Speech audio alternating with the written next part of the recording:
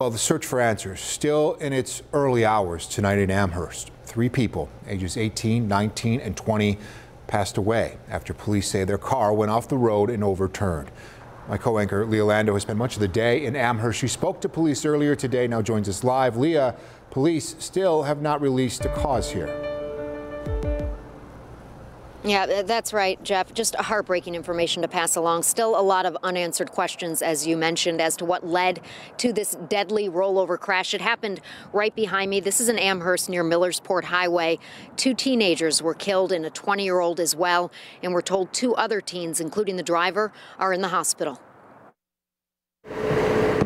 This was the scene near Audubon Parkway and Millersport Highway in Amherst early Tuesday morning, just hours after police first responded to the deadly crash that killed 3 people and injured 2 others. Captain Kevin Brown of the Amherst Police Department says it is still unclear what caused this crash.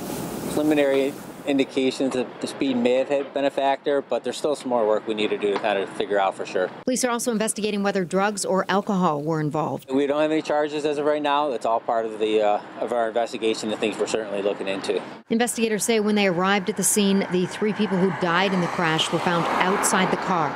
They are an 18 and 20-year-old man and a 19-year-old woman. When our officers arrived on location, they did find the vehicle that was overturned on its roof off the roadway, and then the 5 victims who were there. There was a pretty wide debris field across the road. The driver of the 2018 Dodge sedan, an 18-year-old woman, is in the hospital at ECMC, along with the front seat passenger, a 17-year-old boy. It doesn't appear like they're going to be life-threatening injuries. Captain Brown says the victims are from Cheektowaga and Buffalo. It didn't hit an object, didn't hit another vehicle, left the roadway, and while leaving the roadway, that's what caused it to overturn.